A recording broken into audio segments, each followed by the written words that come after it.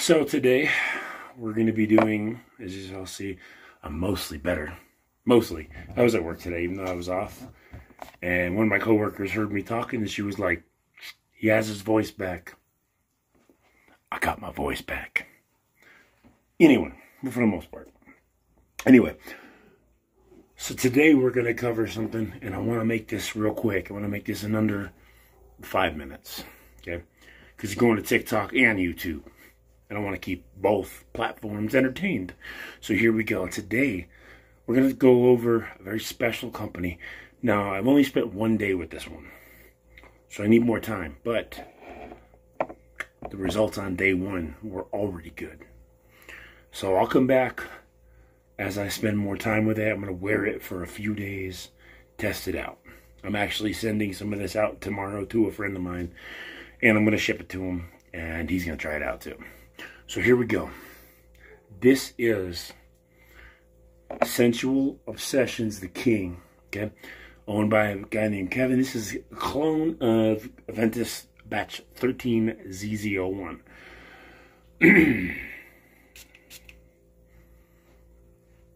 It opens up with the bergamot, okay? You get a little bit of there's like a sort of a sweetness to it. Not much. If you've ever smelled Aventus, you understand. It's like a citrusy sweetness. It's not like a cloying, overly sweet fragrance. Kind of a citrusy fragrance. Got a little bit of birch. Whenever I get this bergamot in here, and I get the pineapple, but a lot of times companies will use bergamot to mimic pineapple, because with these fruits, you can't extract pineapple oil, bergamot oil. They are notes. They're compilate, or they're basically things that are put together to mimic the scent of. So I get more bergamot. I kind of get the pineappleness. Pineappleness, that's not a word. I do get the birch or smokiness, whatever it is. I believe it's birch. But I get a little bit of smokiness in here. Smells like birch to me.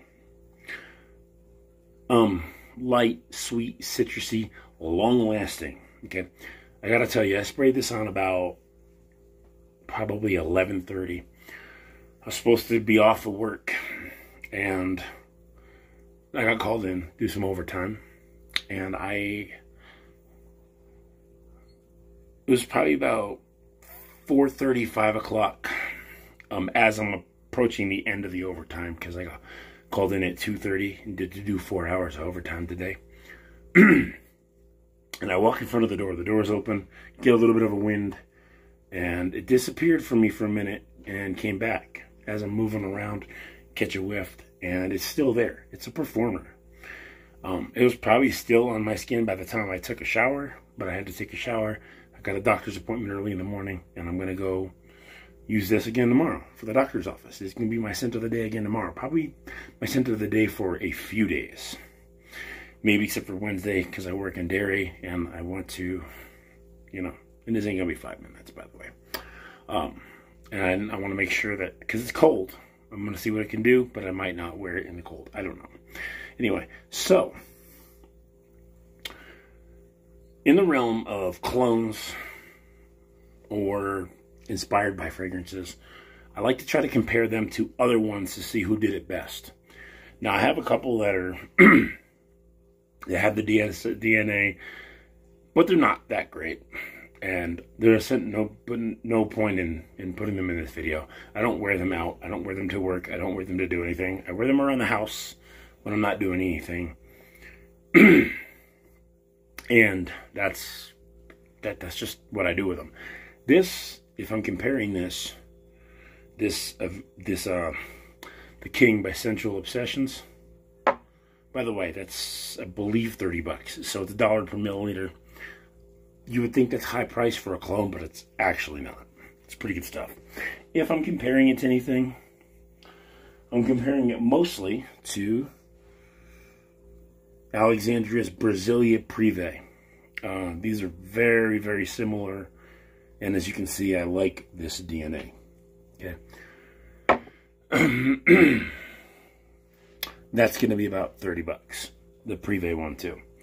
Now this is a 50 mil or 55 mil as opposed to a 30 mil that you're going to get from Scentual Obsessions. But the plus side is Scentual Obsessions is run by a man named Kevin.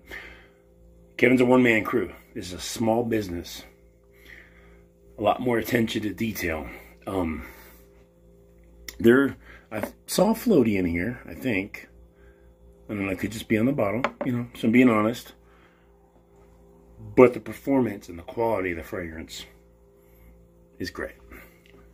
You want something maybe a little bit cheaper, or a lot cheaper when you look at the size of the bottle.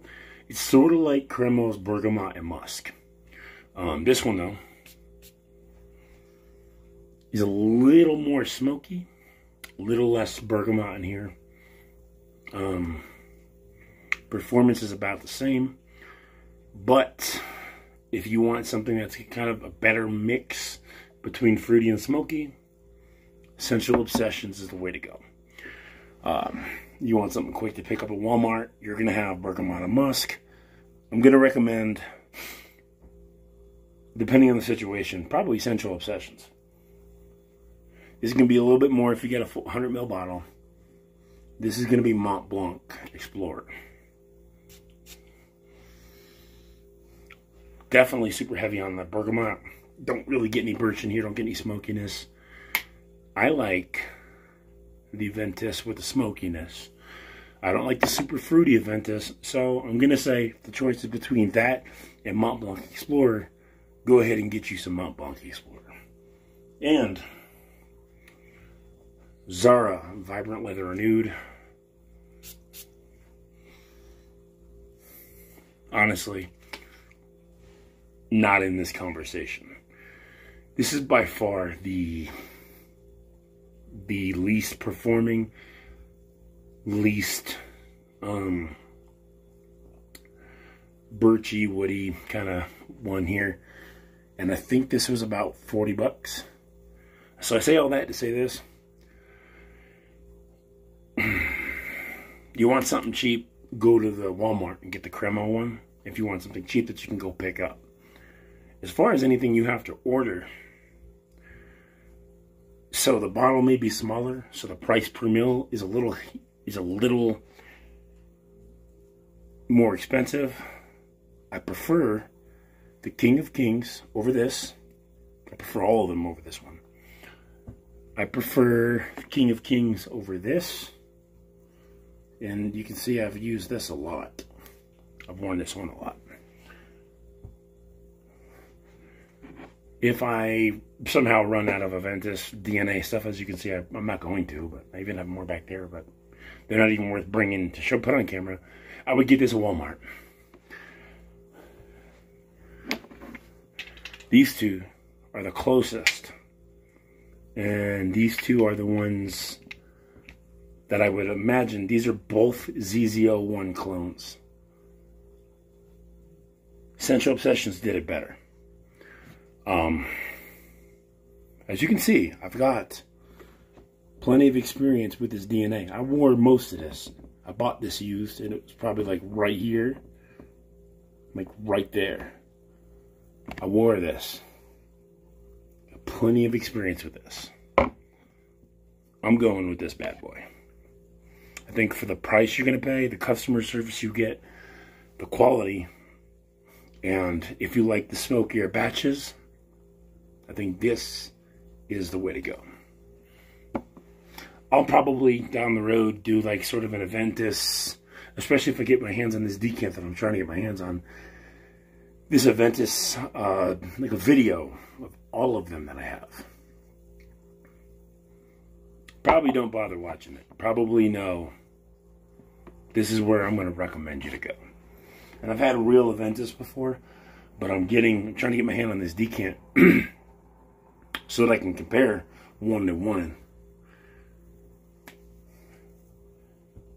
Y'all get my thoughts on it, but I think Scentual Obsessions is the way to go.